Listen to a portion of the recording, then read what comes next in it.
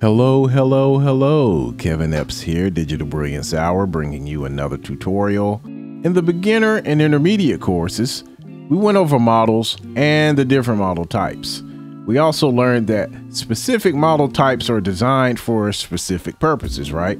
We focused on player, enemy, item, and obstacle models.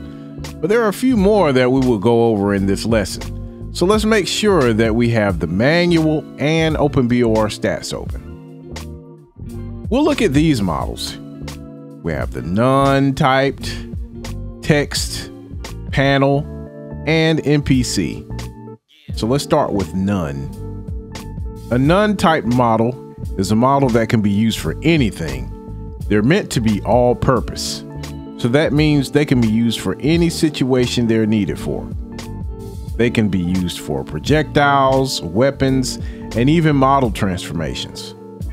So here's two examples of how none-typed models can be used. So in our first example, I have one of our products, Ogre's Mayhem, loaded up into OpenBORStats. I'm looking at the none-typed models. You can notice names like transformation, shots, charges, blast, etc.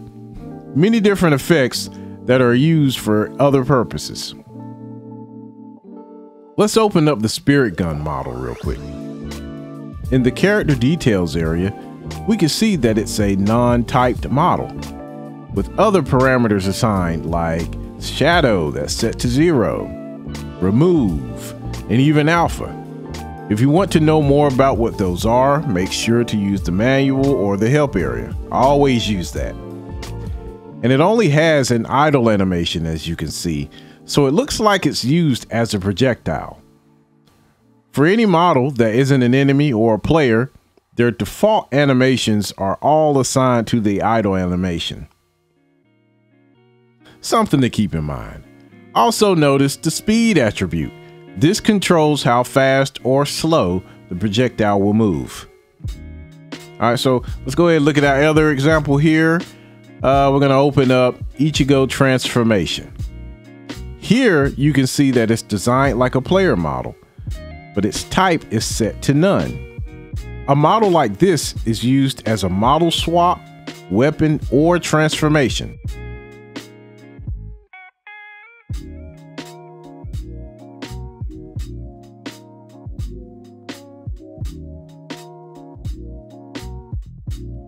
All right, so that's enough about non-typed models. Let's go into text models. If you've played Ogre's Mayhem, you know that at the beginning of each stage, there's a ready animation that's shown, where everything else is paused. No other models can move around during this time. So we go back to OpenBORStats. If we look at the stage 1 level and the spawn list, you should notice a spawn of a model called ready.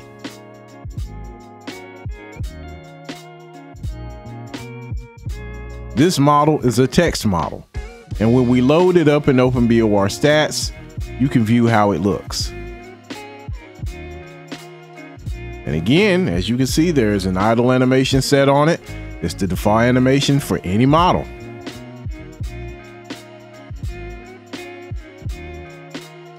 All right, next, let's look into panel models. These models can be used as different layers in a level.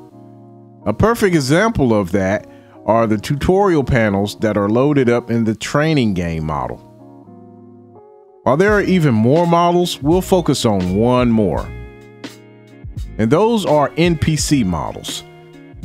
These are models that move on their own AI. You can control who they attack and how they move. They are built like a player and an enemy, but are only controlled by artificial intelligence. Let's go ahead and pull up the Naruto clone in OpenBORStats, and as you can see, it looks just like a player. It only has a different model type, and you can see who can it attack, and you have all these different attributes and parameters. Again, make sure to use your manual to find out what these are.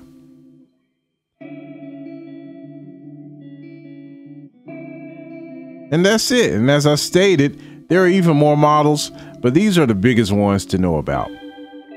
I encourage you encourage you, I implore you to learn more about all the models. Again, hopefully this was helpful to you. I appreciate your time and listening through this lesson. If you have any questions, please feel free to ask them in the comment section. Again, it's Kevin Epps. I hope you stay blessed and stay brilliant. Peace. We hope you're learning what you can from these free tutorials.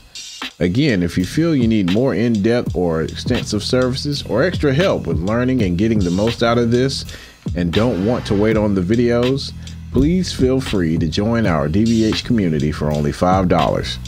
That doesn't mean you can't ask questions on here though. So if you have any comments or questions, please feel free to post those. Like and share this playlist for those who may need it. At the end of the day, we just want to help people build their engineering and coding skills to be efficient wherever they want to go. I'm Kevin. Appreciate you watching and be brilliant. Peace.